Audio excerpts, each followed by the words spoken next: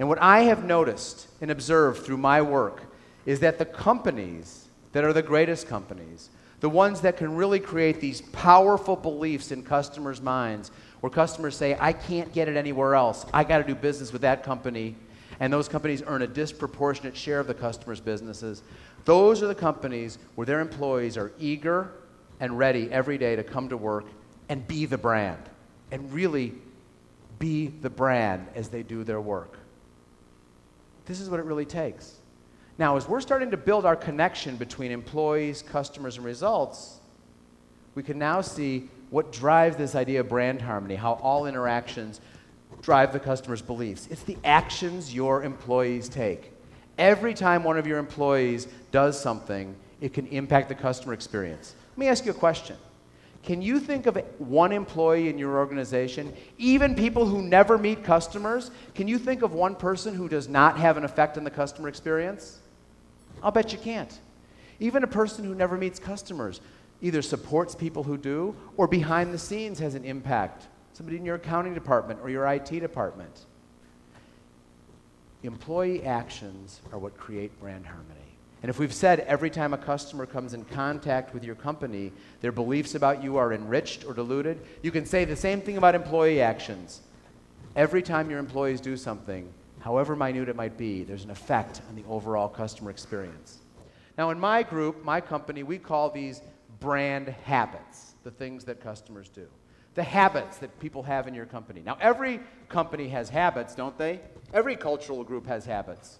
I mean, some companies have a habit of showing up to meetings on time and sitting there attentively and participating till the end of the meeting, and some companies have habits to straggle in for the first 5 or 10 minutes after the meeting's called for and jump up as soon as the cell phone rings, right? Those are habits. Groups tend to form habits.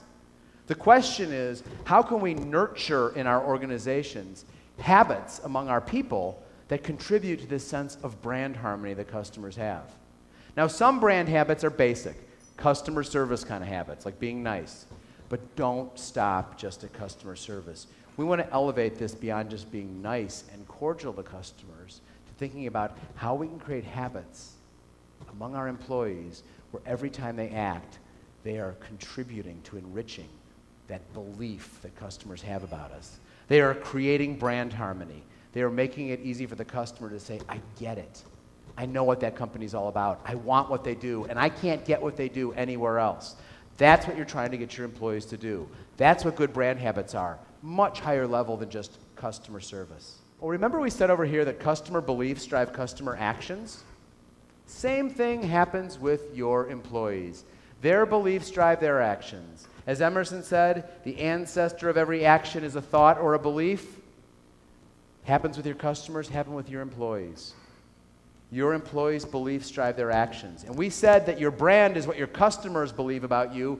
Well, what your employees believe about you is your internal brand. The brand inside your company. It's what your employees believe about you. Now, if you look at this chart, you can see that we have now made the connection between employees on the left, customers in the middle, and results on the end.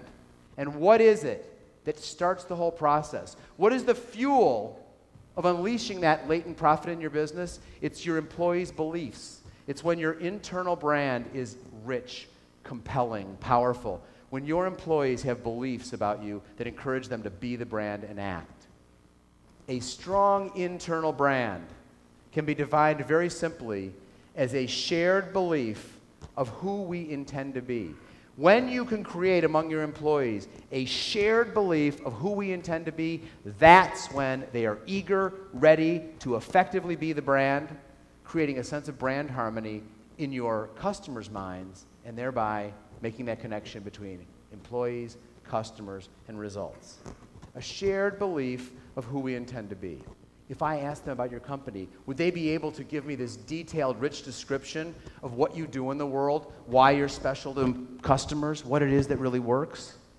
But by the same token, not only having a ability to do a rich 15-minute description of what your company does, could your employees boil that down to the essence? Could they get down to a short, tight description of what you do? Think of it this way. Could one of your employees describe who you are what you want to be and why you're special to customers so clearly that their 15-year-old could understand it?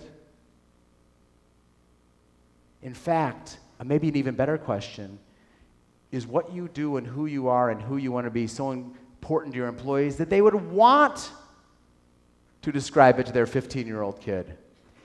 What can you do to make your employees have this very rich, deep belief of who you are? Now, this is an old story. It's been kicking around for 800 years, so if you've heard it, I'm sorry. I didn't make this one up because I was not around 800 years ago.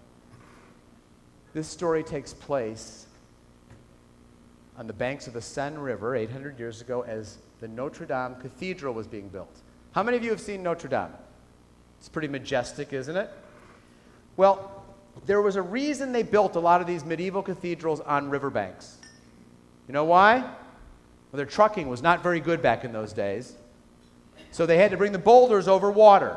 And if you went to the riverbanks by one of the construction sites for a medieval cathedral, you'd see the same scene. There'd be all these guys with huge boulders and chisels and hammers, and they're cutting these stones. Your job is to cut one for the floor, you cut one for the arch, and you're doing one for the ceiling, and everybody's there pounding away, cutting their stones. So imagine this scene. And this medieval Frenchman skips up. This is a guy who didn't have to do this. He must be a farmer or something. He walks up to the first guy, sees him cutting, and says, "Hey, pal, what are you doing?" The guy looks up and says, "You jerk, what do you think I'm doing? Look at me. I'm cutting a stone, aren't I?" Undeterred, our medieval Frenchman goes up to the next guy. "Hey, pal, what are you up to?" "You idiot, what do you think I'm doing? I'm cutting a stone." Still undeterred, our medieval Frenchman goes to a third guy who's got the same kind of boulder, the same chisel, same hammer, same arm movements. "Hey, what are you doing?" This guy says, "I'm building a cathedral." Now think of the difference between somebody who says, "My job is cutting a stone," versus somebody who says, "My job is building a cathedral." It's entirely different. Let me tell you my observation, working with lots of companies. Most employees, yes, there are the strange ones, but most employees, virtually all, would rather understand their job as building a cathedral than cutting stones. However, when I ask people to describe their jobs, even beyond the first statement, but we get into a long conversation, they don't talk about the cathedral. They talk about the stones they cut. So if employees truly are interested in building a cathedral, but they talk about stone cutting, why do you think that happens? Anybody have a thought? It's because we don't usually talk to employees about the cathedral. Look at most training programs. They're about the stone cutting. They're about the tasks. What we need to do is elevate that conversation to be about who we intend to be. What's the big picture? What are we really trying to do here? When you invite your employees into that conversation, they will think of their jobs as cathedral building and not stone cutting.